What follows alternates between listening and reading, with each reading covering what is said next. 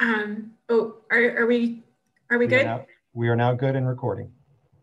Excellent. Okay, I would like to welcome everybody to this week's seminar series. Our speakers today are students in our PhD program, Juthika Thaker and Zahid Hasan, and they will each be introduced separately by their own major professors. Before we get to that, I just want to, as usual, thank our co-sponsors, the Global Public Health minor, the School of Public and Community Health Sciences, and also the Institute of Health and Humanities. So with that, I'm going to turn things over to our first speaker and their professor. Hi, everyone. Good afternoon. My name is Sophia Newcomer, and I'm an assistant professor in the School of Public and Community Health Sciences. I am delighted to introduce Juthika Thaker. Juthika is a second-year student in our doctoral program in public health studies. Before joining us at Juthika earned her Master's of Health Administration at the University of Missouri. And before that, she trained as a dentist in her native country of India, and she also worked in clinical research there. During her 2 years here at the University of Montana, Juthika has become an integral part of what we lovingly call Team Vaccine, which is just a group of researchers, students, and staff that are working on different projects related to vaccine uptake, particularly in rural areas. So with that, I will turn it over to Juthika. Thank you, Dr. Newcomer, for the lovely introduction. Let me go ahead and share my slides. Okay. Do you see my slides? All right. Okay, so for those of you who don't know me, my name is Juthika, and I'm a doctoral student in public health at the School of Public and Community Health Sciences. And today I'm going to be talking about my research topic, that is engaging non-physician providers in improving the human papillomavirus vaccination rates in Montana. So I wanted to start my presentation by just briefly talking about the different types of papilloma strains and what kind of illnesses they cause.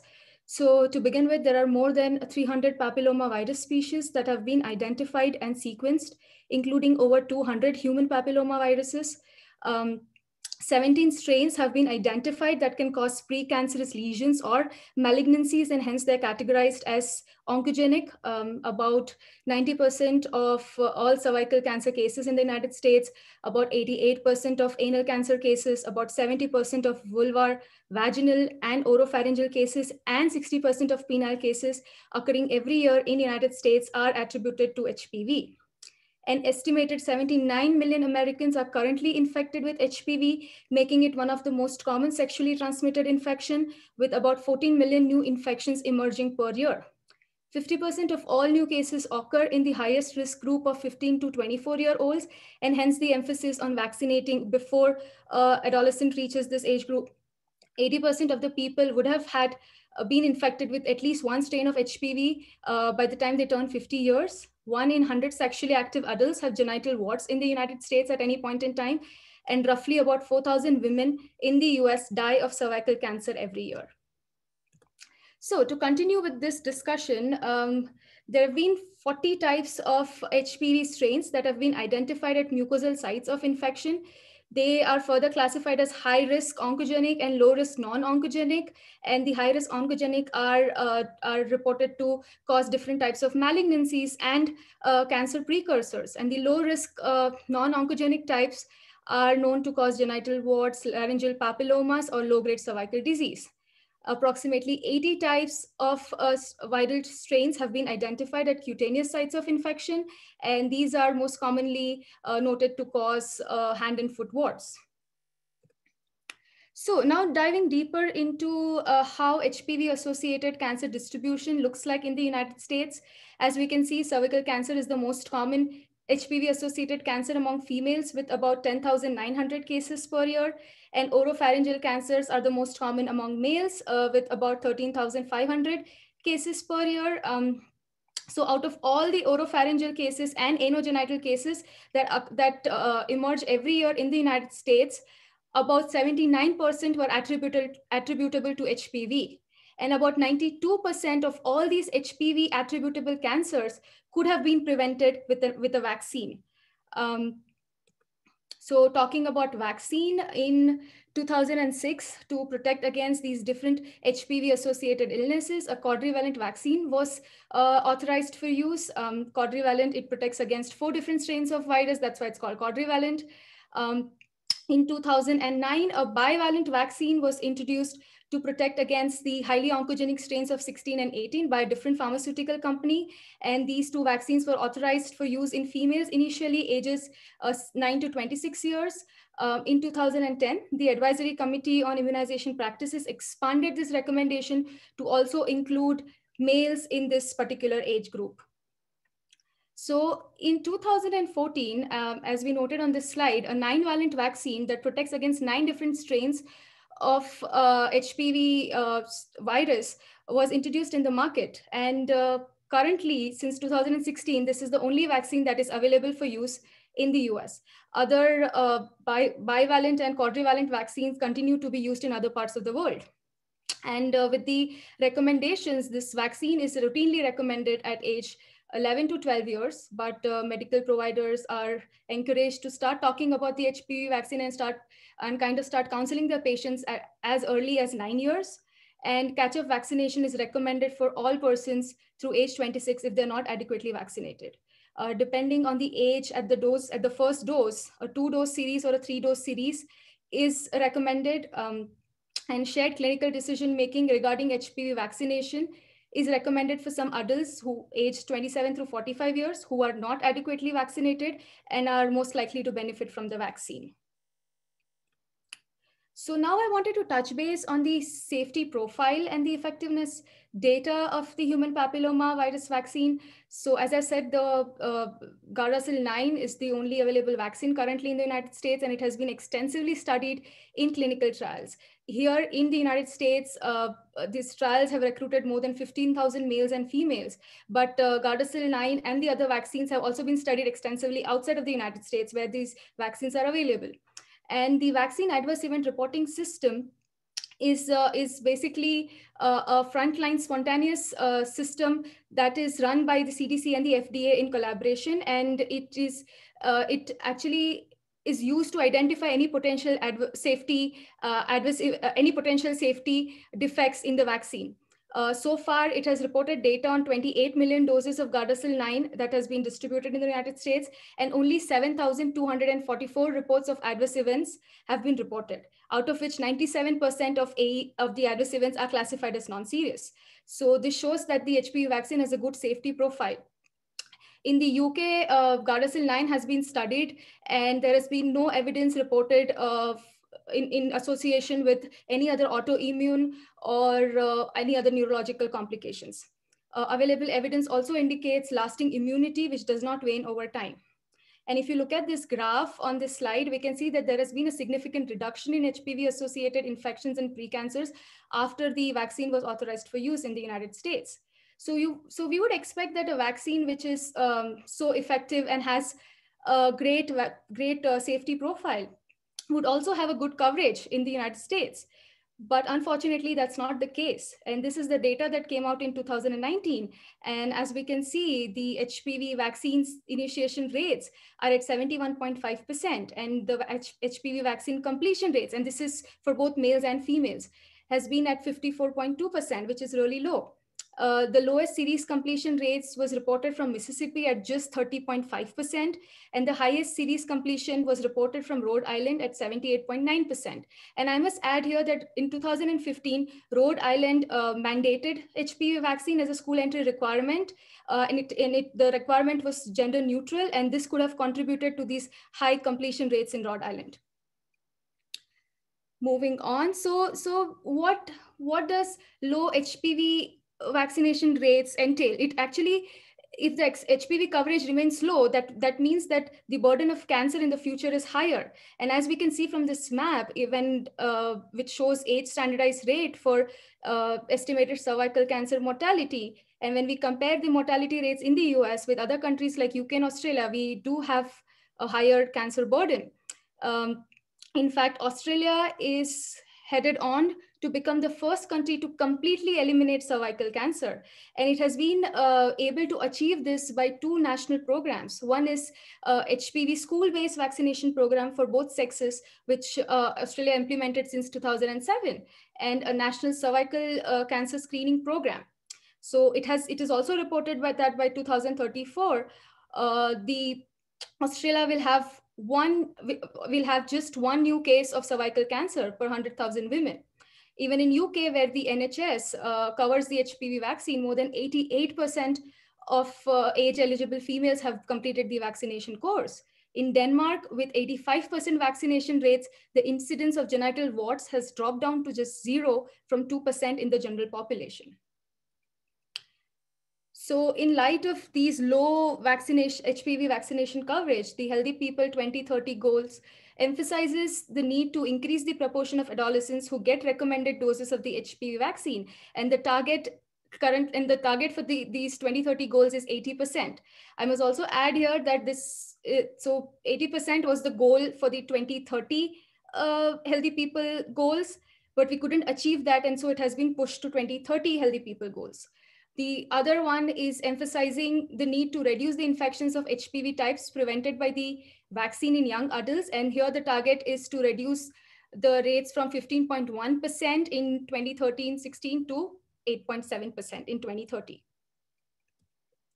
So moving on to Montana, how does the landscape of HPV-associated cancer distribution look like? And as we can see, it's very similar to the trends that we observe in the United States. Cervical cancer is the most common HPV-associated cancer among women and oropharyngeal among men. As we can see, the HPV-associated cancer rates are more in women as compared to men in Montana. And I would like to, the new cases or the incidence rate of new cases in Montana women for HPV-associated cancer distribution has remained stable at 13 new cases per 100,000 women in the last 2 decades. However, if you look at the rates of HPV-associated cancers in Montana men, it has risen by 47% in the last 15 years, which is a cause of concern. In Montana, about 80% of all HPV-associated cancer in men are oropharyngeal cancer, and it's actually dubbed as the fastest rising cancer among young white men in the United States. So let's look at the vaccination rates in Montana. Despite the well-documented role of HPV vaccine in cancer prevention, the series initiation and completion rates have considerably lagged in Montana. It ranks 5th lowest in terms of vaccine series initiation and 8th lowest in terms of series completion among males and females when compared to other states or to the national data. In recognition of this, Montana State Health Improvement Plan also emphasizes on increasing rates of HPV vaccine initiation to about 70% by 2023. So if you look at these two graphs at the bottom, even when you compare the rates, the series initiation and completion rates in Montana to other Northwestern states, Montana has one of the lowest HPV coverage rates. And if you probe these rates a little further, we see that there is a pronounced urban-rural disparity that has remained consistent over the years. And if you just look at the data that came out in 2019, we can also presume that these rates, the disparity might even be widening. So with this in mind, there has been extensive research that has been done nationally to understand the barriers to HPV vaccine uptake in rural areas. But I wanted to talk about 3 different domains here that also resonates with the research that was done in Montana by Dr. Newcomer and her team. And first one is the lack of strong provider recommendations. So previous studies or the research has shown that parents or patients who receive a strong provider recommendation are 4 to 5 times more likely to get the HPV vaccine. But only 70% of teens residing in rural areas reported receiving a provider recommendation as compared to 77% teens residing in urban areas. So one of the hypotheses to support these research findings is that providers in rural areas may be less comfortable discussing the HPV vaccine. Also, there is a relative shortage of pediatricians in rural areas, and non-pediatrician providers may be less familiar with vaccine recommendations for adolescents, thereby not giving out a strong provider recommendation for the vaccine. The other domain is irregular well-child visits. So rural teens were less, it was reported that rural teens are less likely to have had 11 to 12-year-old well-child visit, suggesting that access to care may contribute to disparity. And in an event where you miss these preventive well-child visits, the likelihood of receiving a strong medical provider also decreases dramatically. And the last one is our missed opportunities. So adolescents are recommended vaccines other than the HPV, like the Tdap and meningococcal. And if you look at this graph on this slide, we can see that the rates of these other vaccines like Tdap and meningococcal have remained higher consistently over the years, but the rates of HPV vaccine coverage has remained lower. So from the previous research, there has been like two different reasons that have been cited for this disparity. One is that the patient and parents need greater information about the vaccine, but the providers have limited time to engage in these vaccine discussions.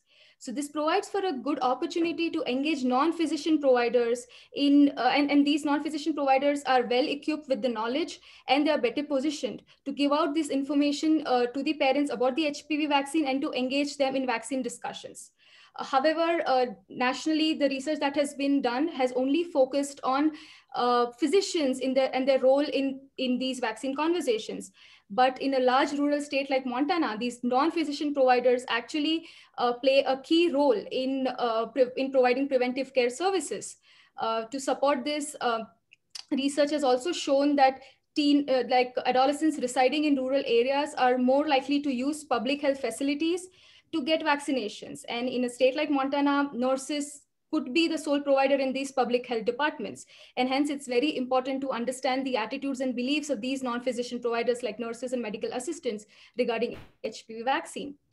So in consideration of this, I wanted to extend my research efforts in this area. The overarching goal of my project is to understand how to engage this non-physician provider population in improving the human papillomavirus vaccination rates in Montana. And I plan to achieve this goal through three different aims. First is to determine the role of nurses and medical assistants in promoting HPV vaccination in Montana. This is an ongoing study, it's collecting data.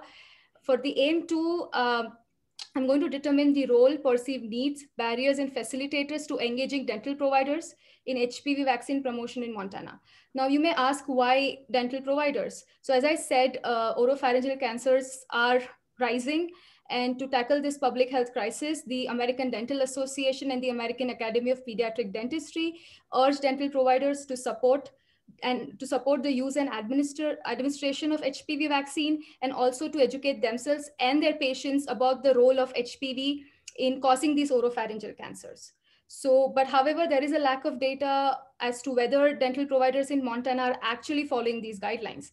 So this is the reason I also want to work this professional group and understand their attitudes and beliefs about the vaccine. And my aim 3 revolves around missed opportunities. I intend to identify county level, socio-demographic, and access to care factors that are associated with missed opportunities for HPV vaccination in Montana. And to conclude, I'm confident that my project will have very important research implications about current practices regarding adolescent immunization in Montana, on ways how to engage non-physician provider, and also to guide the state health department in their future promotion initiatives. With this, I conclude my presentation. Thank you all for your time. Thank you all for your time and attention. At the end, I would like to acknowledge Dr. Newcomer and Dr. Gilbert Quintero's help in putting the slides together, my PhD committee members, my PhD colleagues for their valuable input, and last but not the least, Team Vaccine. Thank you. And with this, I'm open for questions. Thanks, Juthika. I think we have time for probably 1 or 2 questions. So if anyone has a question, I think you can just raise your hand. Oh, let's see. Great, some questions. Katrina. My phone's ringing at the same time. No, I was actually just sorry. saying my presentation. That was a hand clap. Thank you. The clapping and the raised hand look very similar to me in Zoom. I think Erin has a question. Yes. Okay. Come across the line, Erin. Thank you. Thanks, Sophia. Juthika, that was a great presentation, really interesting. So you presented early on the, state-by-state coverage for the HPV vaccination, including both boys and girls or men and women. And are there differences in coverage? Do girls, is coverage higher in girls versus boys or the other way? Or yeah, would you be able to speak to that a little bit? Sure. So the coverage, so there is a pronounced disparity in the rural areas between the rates, but nowadays, parents do understand that getting their male child vaccinated for HPV is also important, but there was a disparity, but it's slowly catching up as health literacy and as health promotion and the information about the HPV vaccine is disseminated among parents of age-eligible children. Thank you. Yeah.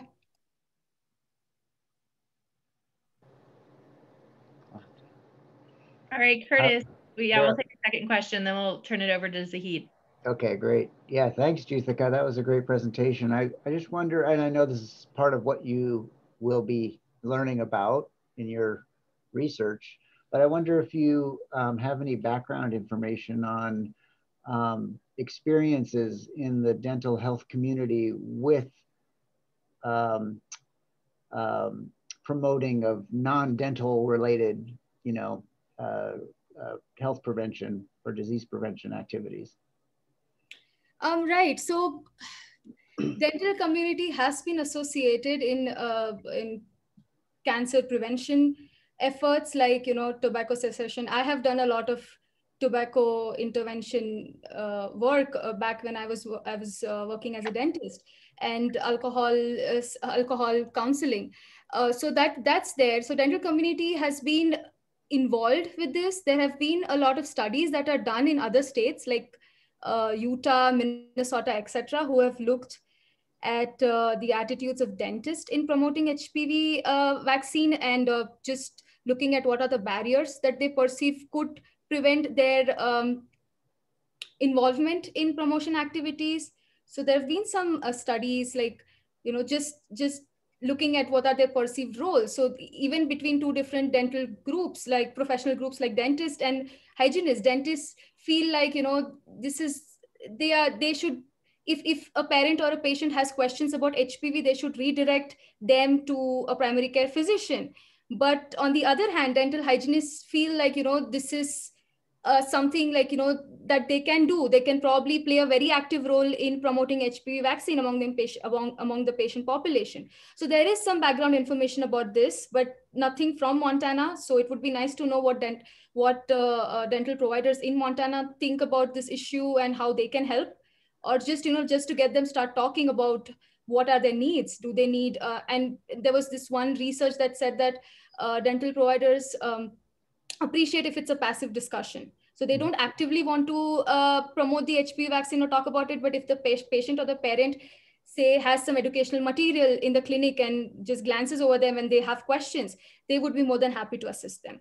So this is what has been, that has come out in the research studies. But again, we don't know what's happening in Montana and how excited dentists are about talking about this issue.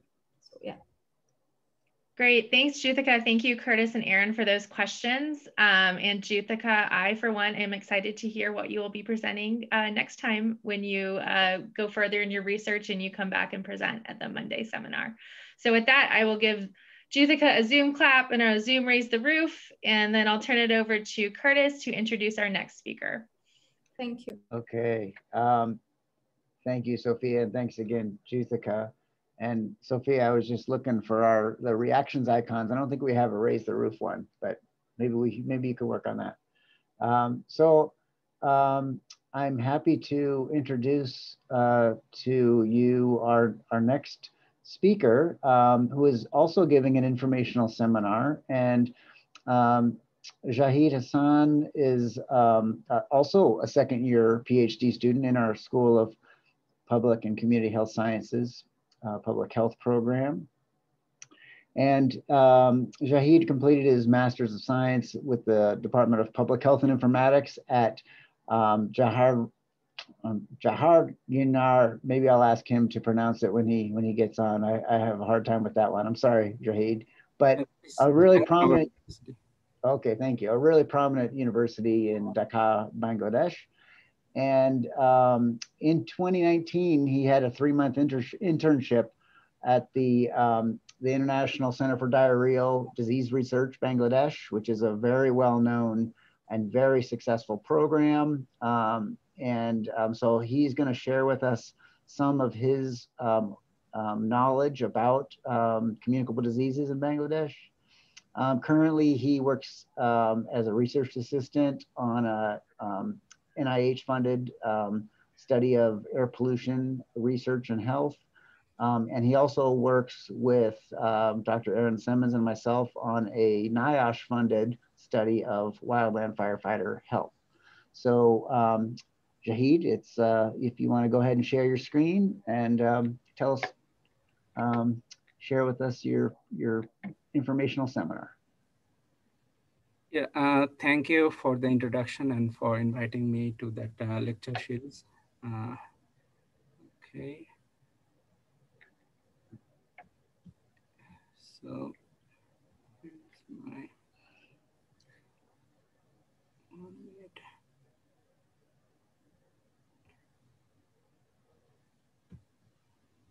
So, there you go. Yep, looks good. Okay. The topic of my presentation is how Bangladesh's research organization ICDDR fights childhood diarrheal diseases. And here's the outline of my presentation. At first, I will discuss about Bangladesh. Then I will focus on diarrhea and cholera. And then I will focus on International Center for Diarrheal Disease Research, Bangladesh, ICDDR. Then I will briefly talk about oral rehydration solution and food saline. Then I will talk about the progress of Bangladesh to reduce diarrheal diseases and interventions Bangladesh government implemented to reduce diarrheal diseases. Then I will focus on notable achievements of ICDDR. Then I will jump into the conclusion. Here is the short overview of Bangladesh. So you know I am from Bangladesh, so it is pleasure to inform you about Bangladesh. So Bangladesh is a South Asian country, and it shares border with India, Myanmar, and Bay of Bengal to the south. Before 1947, it was a part of British India, and after 1947, it became part of Pakistan. Then in 1971, it got independence from Pakistan. Dhaka is the capital city of Bangladesh, and the language of the Bangladeshi people is Bangla. It has the world's longest sea beach and world's largest mangrove forest. So here are some photos of Bangladesh. This is the photo of farmers of Bangladesh working in paddy field. Then here is the floating fruit market in Bangladesh.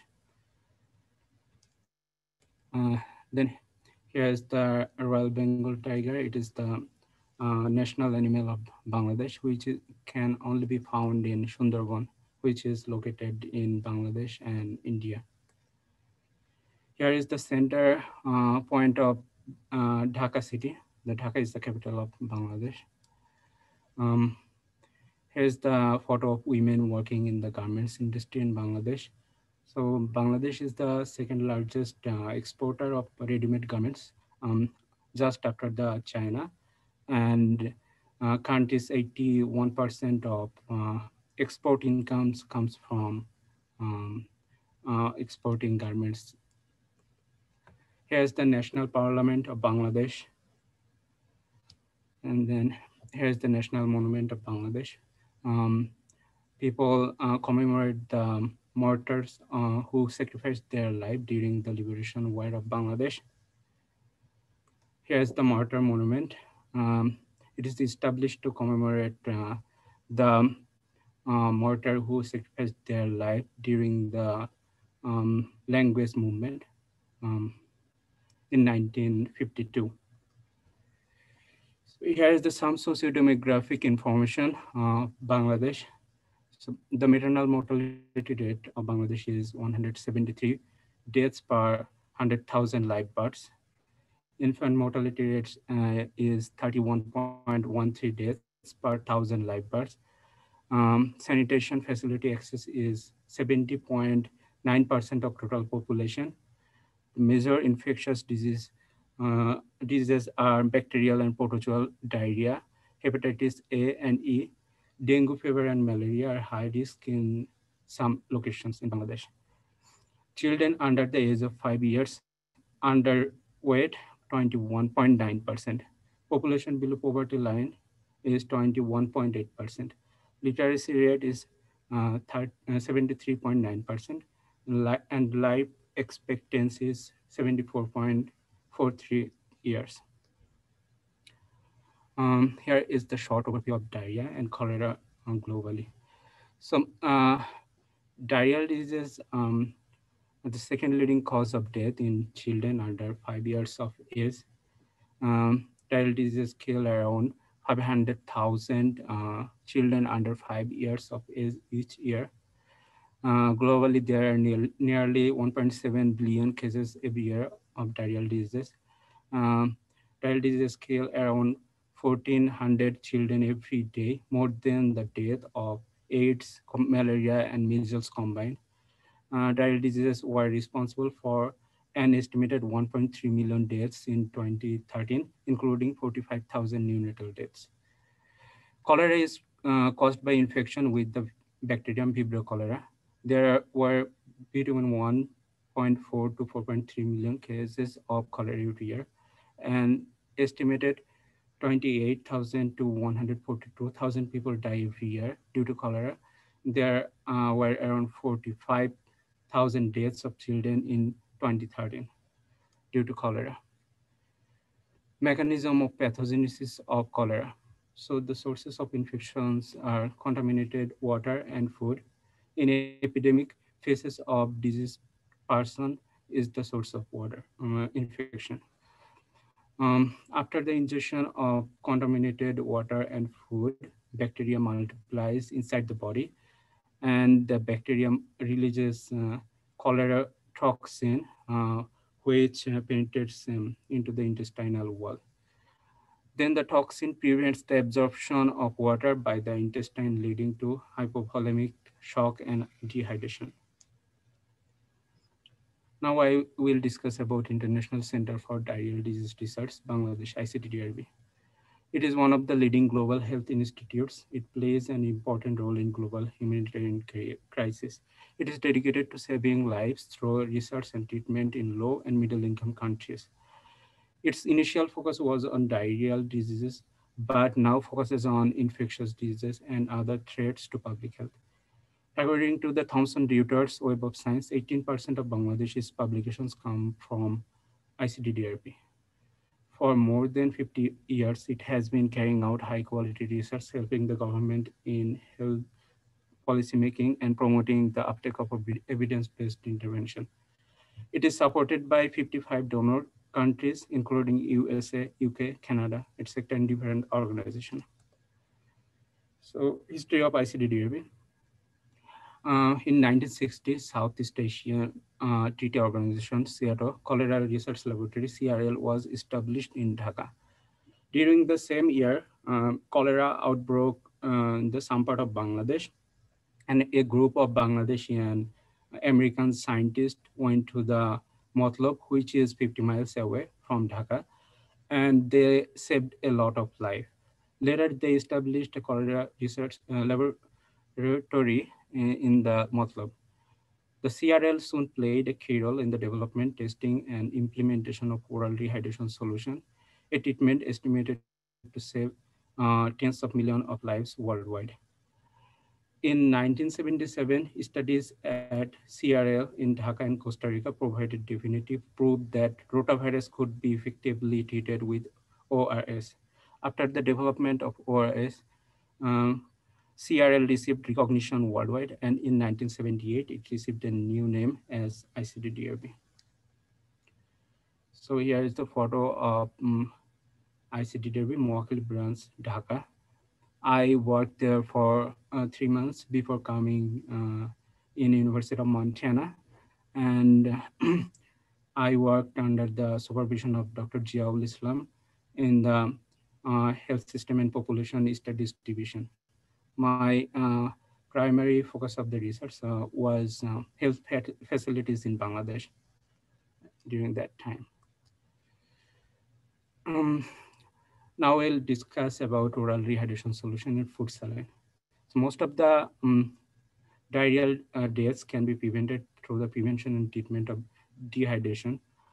ORS involves using electrolyte solutions that include sodium, glucose, and other electrolytes.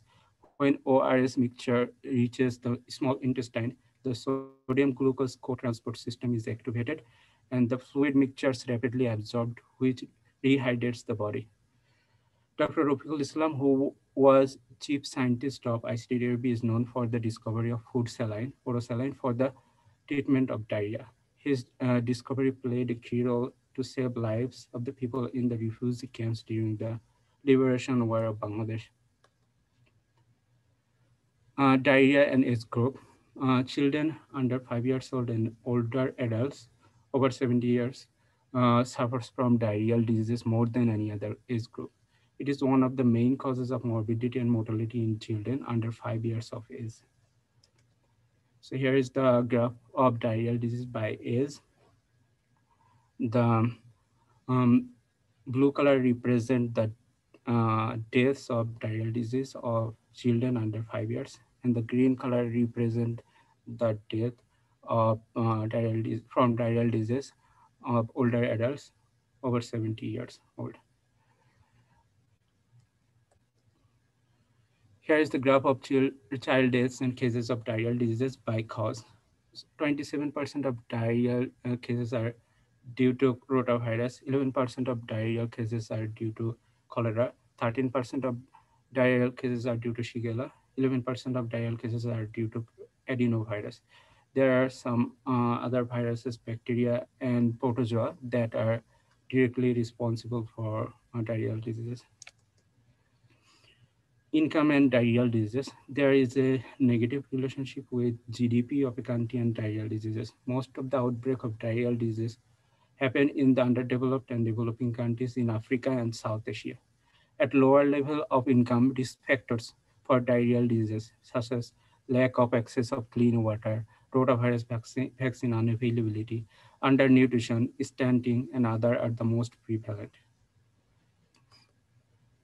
Here is the graph of death rates from diarrheal diseases for every country. We can see that most of the deaths occurs in the sub-Saharan African countries and Southeast Asian countries. And the red arrow represents the Bangladesh. Here, red arrow indicates the Bangladesh. So reduction of diarrheal diseases in Bangladesh. Bangladesh was one of the countries with highest death rate due to diarrheal diseases. But Bangladesh was able to achieve a large reduction in diarrhea deaths over the past several decades, despite being a resource constrained and densely populated country. In 2017, the death rates dropped 3 per million people in Bangladesh. From 2003 to 2017, mortality from diarrhea dropped 95% in Bangladesh. ICDDRB and other organizations played a key role in making policies, taking preventive and therapeutic measures for the reduction of childhood diarrheal diseases in Bangladesh. So now I will discuss how Bangladesh was successful in reducing mortality due to diarrheal diseases. So Bangladesh has the world's highest coverage of oral rehydration solution use of diarrhea. Involvement of non-government organizations like ICDDR, BRAC, And the private sector, along with public sector stewardship, was instrumental in popularizing oral rehydration solution. Bangladesh experienced a large drop in under 5 mortality from 198.9 per thousand live birth to 37.6 per thousand live births between 1980 to 2015. Over the same period, diarrhea mortality rates decreased among children under 5 from 15.1 per thousand to 6 per thousand live births. Bangladesh Rural Advancement Committee, BRAC, a partner of ICDDR, provided door-to-door services to raise awareness of preventive and curative management of diarrhea and care seeking from trained providers. Here is the graph of mortality among children due to diarrheal diseases in Bangladesh. So the x-axis represent the year and y-axis represent the diarrhea specific mortality per thousand live birth. The blue line represent diarrhea specific mortality per thousand live birth, and red line represents percent of under 5 deaths due to diarrhea. We can see from the graph that between the year of 1980 to 2015, the uh, death due to diarrhea specific um, dropped sharply in Bangladesh. So here's the graph of intervention Bangladesh government took by year to reduce diarrheal disease and mortality due to it. So in 1970 to 1980, government of Bangladesh introduced free deep tube well. So during that time, a lot of people, high percentage of people in Bangladesh and India used to drink water from which was available in river and ponds. But that type of water in the river and pond was the reservoir of the pathogen of diarrheal diseases. So that's why it was prevalent at that time. So ICDDR after that demonstrated the effectiveness of oral rehydration solution to prevent mortality due to diarrhea. And BRAC started to teach mother to make their own homemade saline, which is called Lobon good saline, which can be made with molasses, salt, and water. And it was cost effective also. In 1980 to 1990, Bangladesh government established Water Supply and Sewage Authority, WASA. And in 1989, um, Control for Diarrheal Diseases program started. BRAC at that time implemented 3 phases of oral rehydration therapy program. During the time of 1990 to 2000, social mobilization campaign was launched to popularize WASH, and then first national policy for safe water supply and sanitation was undertook.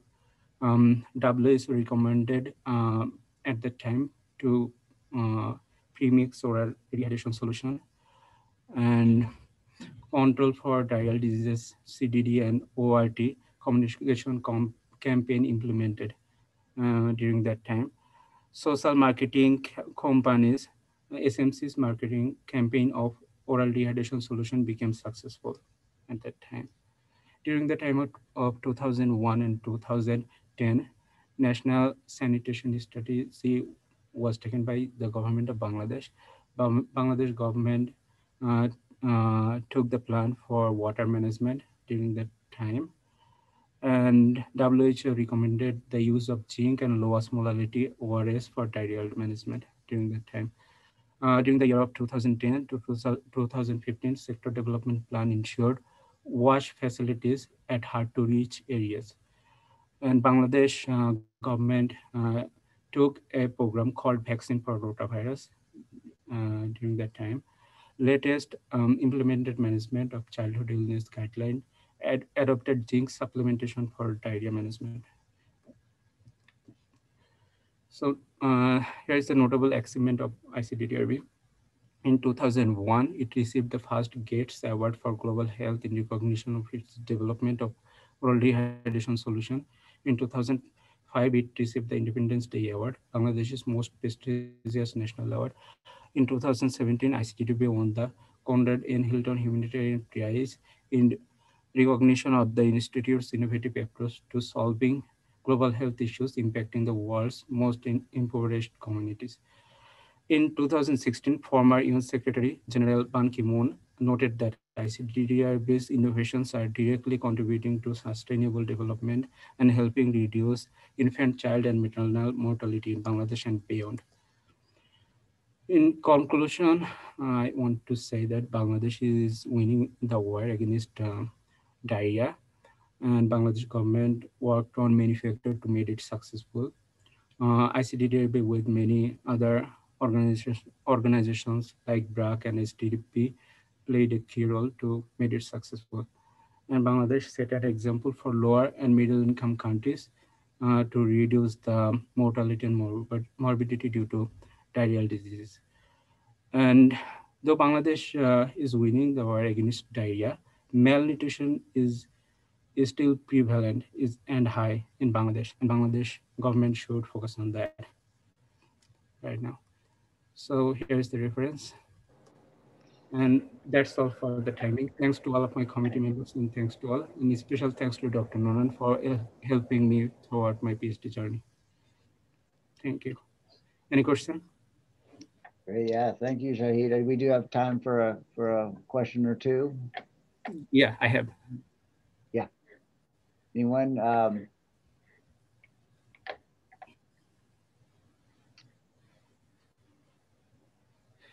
I can start with a question if no one's got one ready.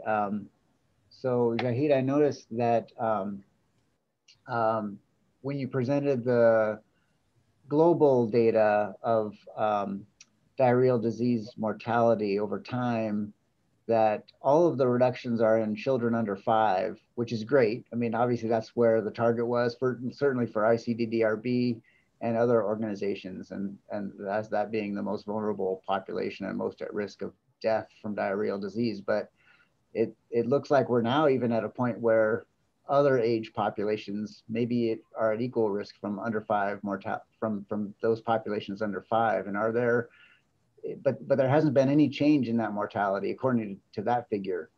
And do you think that is due to the fact that those are more difficult populations to work on in terms of preventing diarrheal disease related deaths, or has there just not been an effort to do that?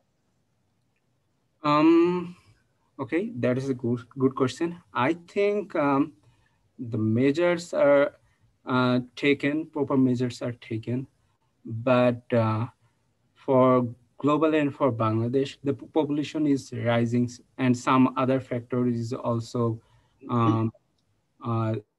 that are including over the time, like the density and rising of the slum in the cities that made it, I think, difficult to to reduce the death for the other other groups to reduce the morbidity and mortality. And I think to work on those factors like improvement of the living condition in the slum, in the cities of the countries, and other factors can help to reduce the death rate in other health group also. Thanks, Zahid. There's also a question here from Dr. Quintero about climate change. Can you share anything with us about the impact of climate change on diarrheal disease in Bangladesh? Yeah, so there has a direct relationship with the climate change and the diarrheal disease in Bangladesh and countries in Africa and Southeast Asia. Due to the climate change, the weather pattern is changing, and because of that, flood and other natural disaster is frequent in Bangladesh and India nowadays. And during the flood, the diarrheal diseases are more frequent than other time. So like that, the flood and other natural disaster is increasing. And for that, I think the climate change has direct relationship on it. Thanks, Zahid. I think we'll turn it back over to Kimber now. If you have any closing remark, or is there another question? Yeah, I have a question. You mentioned food saline, and you named the name of a product. Could you tell us briefly about that and maybe mention what the name of the product is? So the food saline is served with this ingredient like electrolytes with the food. And I mentioned that in 1971, during the Liberation War, there were outbreak of cholera in the refugee camp. And the food saline had a key role to prevent or reduce the death at that time. So the formula of food saline, I can say that it is a mixture of the ingredient of the saline with the food, like nutritious food. And the people of Bangladesh during that time, and even now, the main source of food, main food of Bangladesh is rice and vegetables. So during that time, one scientist from ICDDR called Dr. Rafiqul Islam, he invented the rice saline, and that saved the life of many people. Thanks. Well, thank you for those questions and the presentations, Juthika and Zahid. That was very interesting and good answers to the questions you received. So that's it for today. I just wanted to remind everybody that next week our lecture in this series will be presented by Catherine Sanders, who is the Director and Evaluation Consultant with Expanding Opportunities of Kenya. And she's going to be presenting a presentation entitled A Healthy Business, Evaluation of a Program for Rural Entrepreneurs in and with Social Safety Nets in East Africa.